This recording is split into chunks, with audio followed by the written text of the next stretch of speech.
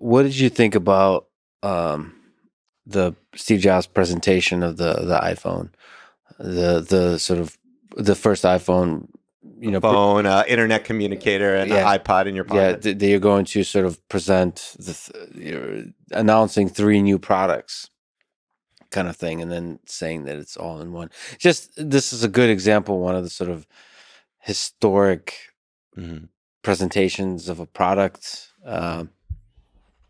Clearly there's like some showmanship that works, some reason it works. Right. It doesn't always work, it often doesn't work, but it did in this case, and it often did for Steve. What, like, how did that feel? What part of the actually the design process was that presentation? You know what I mean? Like from the early, because you said, Sure. so consider the why, the press release at the very beginning. Steve was doing that the entire time. He was working on that story from day one. Yeah. He was pitching us this, and then this, and then he would look at our faces, because most people wouldn't, at least if you were working for him, wouldn't tell him what you really thought of what he was saying, but he would look at your faces. Yeah. And then he would talk to a few real trusted confidants outside of the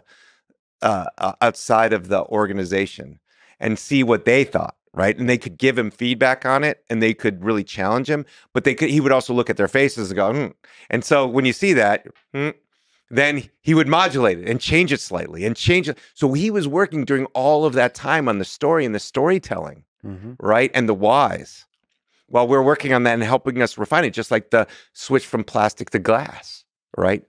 All the time working on that. So when he comes out on stage, he does something that every marketer is told not to do.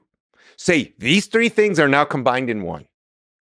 That is like they say that is the laziest form of storytelling possible for marketing. Right? Yeah. Right? But it was the best one because it was all those pains. It was like, I want my iPod, but I want my communications, and I want my internet browsing because I want it on the go so I can look up things because it was information. And when you were on the road, you had a laptop, you had an iPod, and you had a phone and you had to carry all of these things with you at once. Now we're going to solve that pain for you and put it all together. So he was just showing you the pain and building that virus of doubt and going, it's now in this one magical thing.